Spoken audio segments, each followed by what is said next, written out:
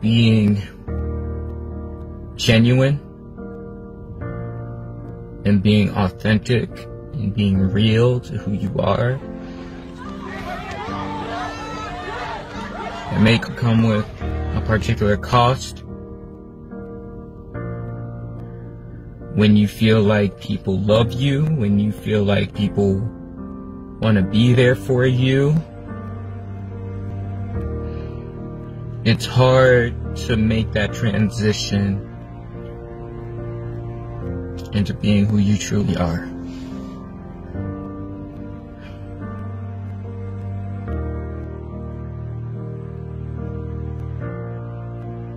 Today is my birthday.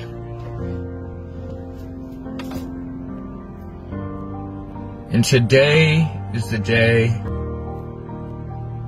where I came out and I told my family, you know, I kind of like Trump, like. I know, right? I might be Republican.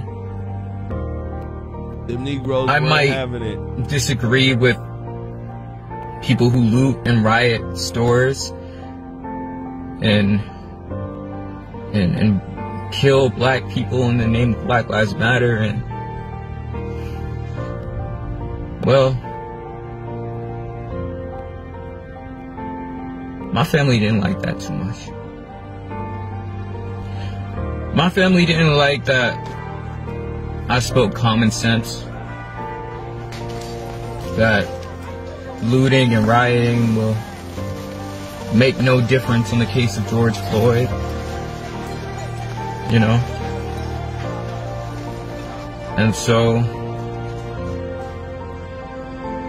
I've come to the conclusion that my family loves politics more than they love me.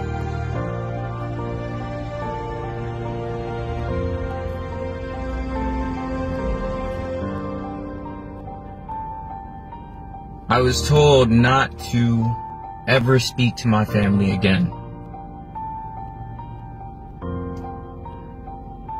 All because I had a different perspective. All because I had a different opinion. I wasn't trying to be disrespectful. I know. They found a letter from quote-unquote Trump in the mail, and they wanted to bring it up. They wanted to bring up, oh, why don't you believe in Black Lives Matter? I said it's because I believe in building. I don't believe in destroying. I don't believe that destroying black businesses is gonna do anything. Boy, they were ready to beat him up. I don't believe that you should follow this type of cause. I believe that we have the power to be anything.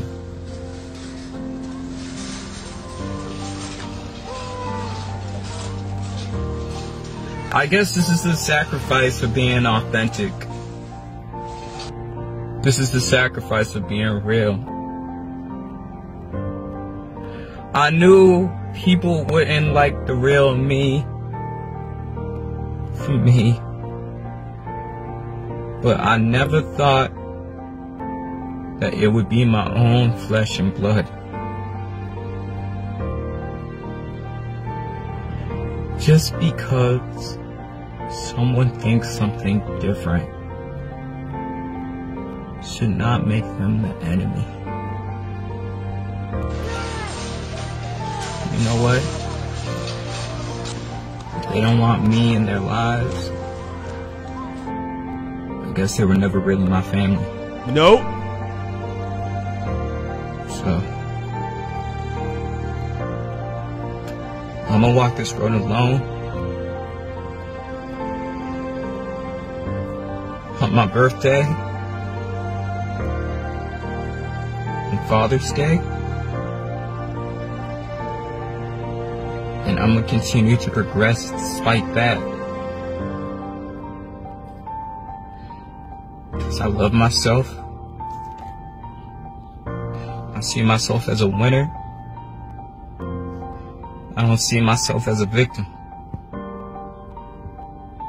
And I'm not gonna change for anybody.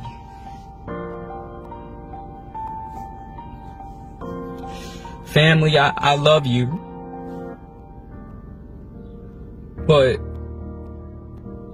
I don't know if I could love you if you love your politics more than you love me.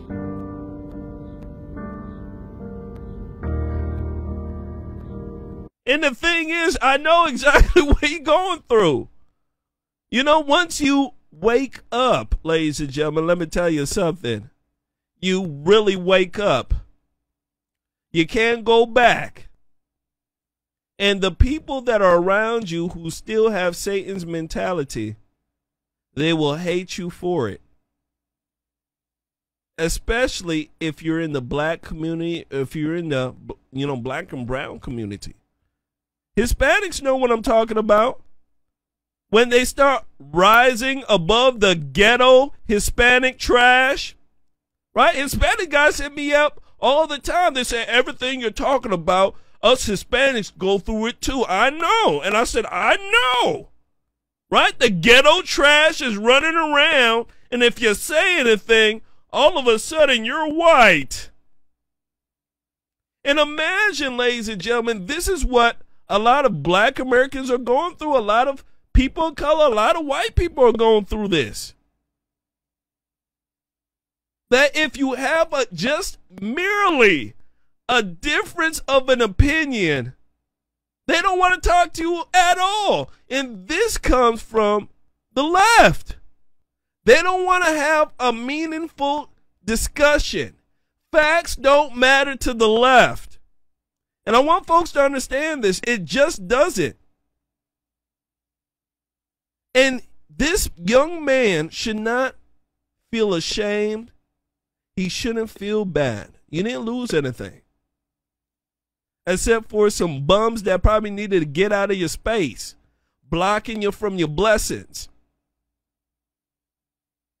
Just because, ladies and gentlemen, you grown up in a family, right? And they are related to you by blood, doesn't make them family.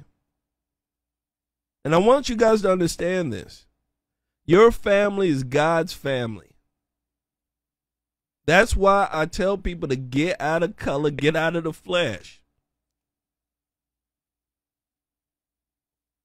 God's family is all around. God's family are the folks who recognize what good is.